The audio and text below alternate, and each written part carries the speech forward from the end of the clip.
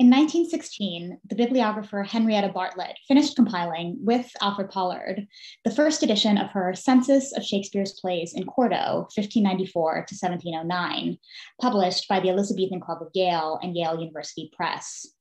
This book was the first attempt to systematically catalog and locate all extant copies of Shakespeare Quartos, and Bartlett and Pollard received letters of thanks from prominent figures in the field. And it's still a widely used reference work today and is available in an online and updated version, the digital Shakespeare Census, edited by Adam Hooks and Zachary Lesser.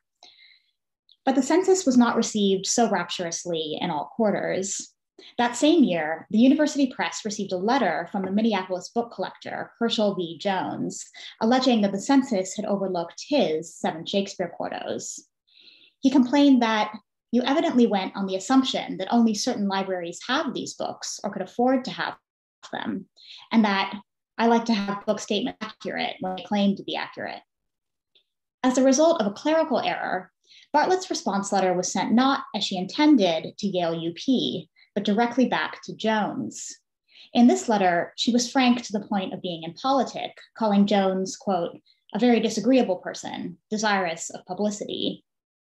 In response, Jones wrote an indignant letter to the Yale University librarian, Andrew Keogh. Miss Bartlett's letter disturbed me.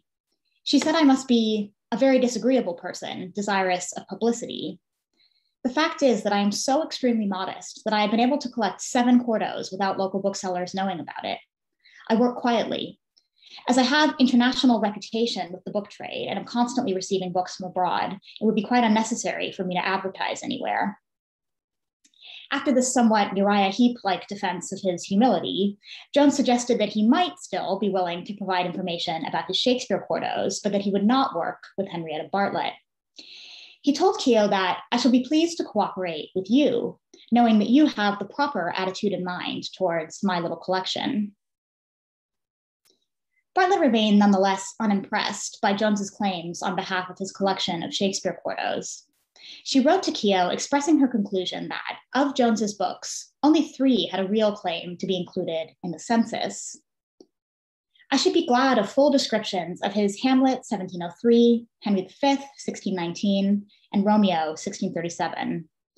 Oldcastle and 2 Noble Kinsmen are not included in the census, and the other 4 are merely notes of reselling of copies already described. His contention that we had omitted his valuable library and that therefore the census was incorrect limits itself to the exclusion of 3 late quartos. Don't you think that is a good deal of a wolf cry? Of course, he would not have been so angry if he had not had the wrong letter, but that was not my fault. I am always sorry to antagonize collectors, but he is the only one except Mr. Folger who has not treated me nicely. As an epilogue to the story, Bartlett was as good as her word. In the revised 1939 edition of the census, she did indeed include those 3 copies. Their disagreement was thus not really about constituting the Shakespearean corpus. Ultimately, they agreed on the most important bibliographic points. Rather, it reflected a struggle over privilege and authority, in which Jones expressed the perhaps justified sense that the project was over-prioritizing Ivy League institutions and overlooking Midwestern collections, and Bartlett was subjected to dismissive comments behind her back. The mistake with her letter laid bare tensions of status and entitlement, which they might otherwise have politely ignored. In other words, what is at stake in the Jones-Bartlett exchange is the question of who gets to decide which books are included in the census and who counts as a Shakespearean bibliographer. At nearly every stage of making the Shakespeare Census, there were tensions around academic status, professionalization, inclusion and access, and between commercial and scholarly agendas. This was perhaps because the project was inescapably collaborative. Bartlett and Pollard relied heavily upon the participation of American collectors in particular to submit information about copies that Bartlett could not examine in person. She created a template that collectors could use to respond to queries about quartos in their possession, with space to fill in information about binding, provenance, and condition, and later estimated the project had sent out over 400 letters in the lead up to the publication of the 1916 census. Bartlett was the architect of an early and ambitious bibliographic database, in this sense comparable to modern digital humanities projects, in that it required careful editorial discernment and coordination of many participants. Bartlett's gender inevitably framed this performance of scholarly sociability. In a recent article, Kate Osmond offers a theoretical paradigm for feminist bibliography, which she defines as, quote, the use of bibliographic methodologies to revise how book history and related fields categorize and analyze women's text and labor. For Osmond and for Valerie Wayne in a recent edited collection, a feminist bibliography promotes writing by women, but also the study of women's labor in book production and in traditionally feminized fields such as librarianship and cataloging. Adam Hooks has also placed Bartlett within the tradition of feminist bibliography, pointing out that she promoted women's participation in the field through her teaching and public exhibits. I would argue that viewing Bartlett's work through this lens also illuminates important problems of gendered authority and expertise in the Shakespeare Census. Certainly, the problem of Bartlett's gender is implicitly articulated in the background of many of these exchanges, as in Jones's stated preference for working with Keogh, whom he describes as having the proper attitude, or when a friend of Jones wrote to Keogh assuming that Bartlett was a secretary in the Yale UP office rather than the editor of the census. Bartlett was the point of contact with the majority of American contributors. In this sense, questions about gender and scholarly authority must be central to the history of the Shakespeare Census, because Bartlett was in many ways the public face of the project. Bartlett also had very different ideas about the value and purpose of early Shakespeare Quartos than some of her collaborators. As the exchange with Jones suggests, her work on the Shakespeare Census might be described as a kind of anti-connoisseurship. For her, the value of a book adhered not in its rarity, expense, or appearance, but in its ability to constitute a corpus, to be part of a larger whole. The collector whose relationship with Bartlett arguably most registers these tensions is Henry Folger, whom she complained in that earlier letter had not treated her nicely. Bartlett made a habit of writing to Folger after auctions in the 1910s and 1920s, including the Britwell, Clausen, and White sales, to ask which books he had bought. Folger was not exactly obstructive. In fact, he was unfailingly polite, but nor did he seem particularly eager to share information. He often responded with some variation of the claim that his books were in storage or otherwise inaccessible to him. So you can see some examples here. I cannot tell anything about the imprint until I return to the city, being now in the country. This I will not do for 3 or 4 weeks. And here are some other examples. These and the other books are packed away in storage, and my memoranda about them is insufficient. To be fair, Folger's collection was vast, and his assertions that his books were in storage or awaiting description were probably true. And he usually did eventually provide Bartlett with lists of recent purchases. But Folger was highly sensitive to his ability to move the market, and the fact remained that his participation in the census project potentially undermined his prospects of buying at favorable rates. He himself admitted this to Bartlett when he wrote that, "I never care to have my purchases advertised, believing I get along better in buying if I do not say much about what I have."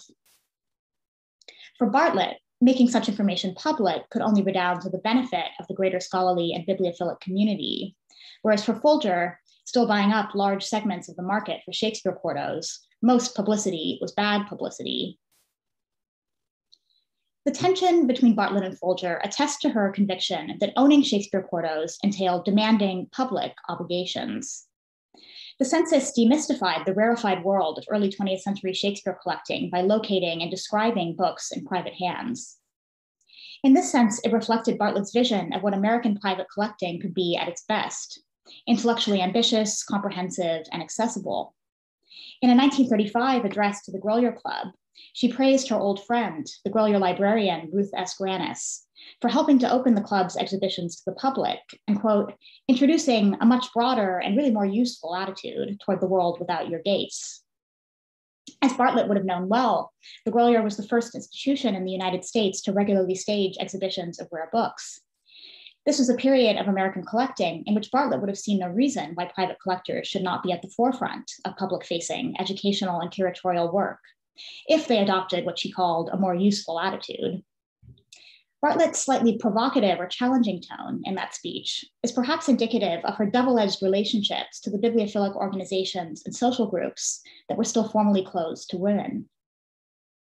Her experience of exclusion from full participation in bibliophilic institutions like the Grolier Club or the Elizabethan Club may well have given her more of a sense of license to speak her mind by, for example, emphasizing access to books for students and the general public.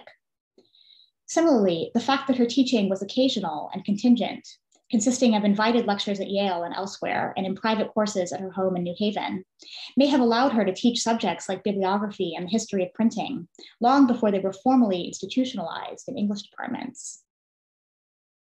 In this sense, her career might be placed in context with other early 20th century women scholars and teachers, who, as Rachel Sagner-Burma and Laura Heffernan have recently described in The Teaching Archive, were often, quote, themselves unaccredited or playing catch up in these decades of professionalization, and for whom teaching research methods and literary histories to non-traditional students and female undergraduates was a critical practice. Bartlett herself seemed keenly aware of the uneven economies of bibliographic work, as when she wrote in 1916 that I speak at University of Pennsylvania, age 12, on Shakespeare folios and quartos, and Professor Schelling is sadly asking if I have any academic degrees. Alas, I never heard of a degree, and am merely a humble person who happens to know something about Shakespeare. Bartlett, in fact, held a library degree from the Pratt Institute in New York, but her tongue-in-cheek description of herself as merely a humble person suggests an implicit critique of scholarly hierarchies. Despite this moment of satirical self-deprecation, Bartlett seems to have known the value of her work.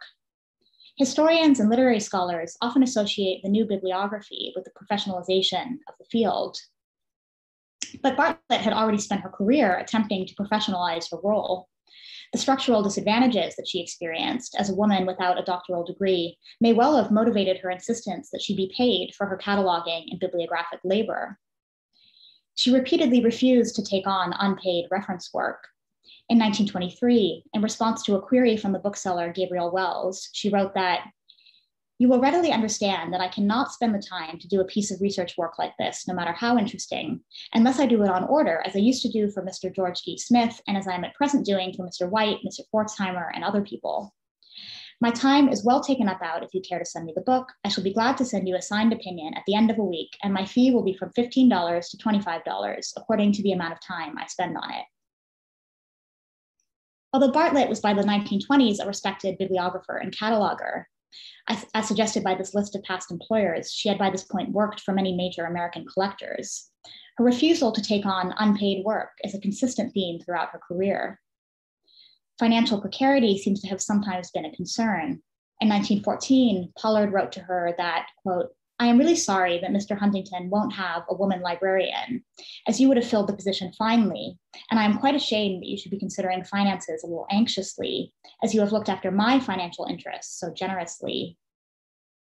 Indeed, when the idea for the Shakespeare Census was first proposed by the Elizabethan Club in 1913, it was Bartlett who advocated for a salary for her and Pollard.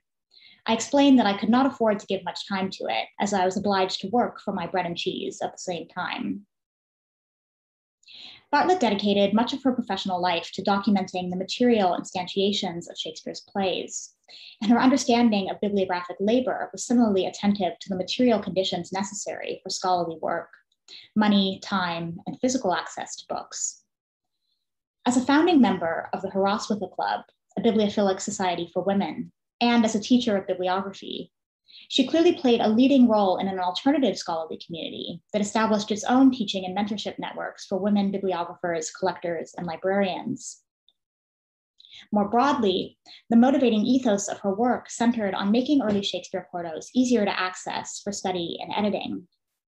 Like the Shakespeare Census, this was the project of a lifetime, but her understanding of the embodied experience of bibliography, the need for access to books and reading rooms, is documented in smaller acts of mentorship and advocacy, such as a reference written to the Grolier Club for one of her students in 1928. "I understand that you do not wish women to study in your library afternoons, and have been very careful myself to observe this rule.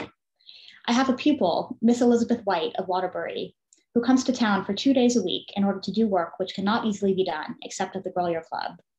She is very anxious to be allowed to work in your library on Tuesday afternoons during January until 4 o'clock.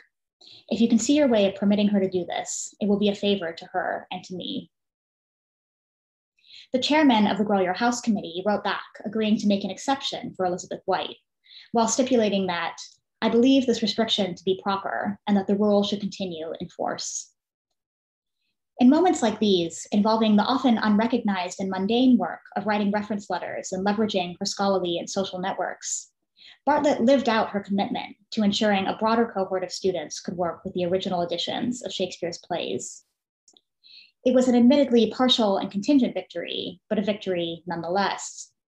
And Bartlett had always been comfortable bending the rules of clubs that, in any case, would never have had her as a member.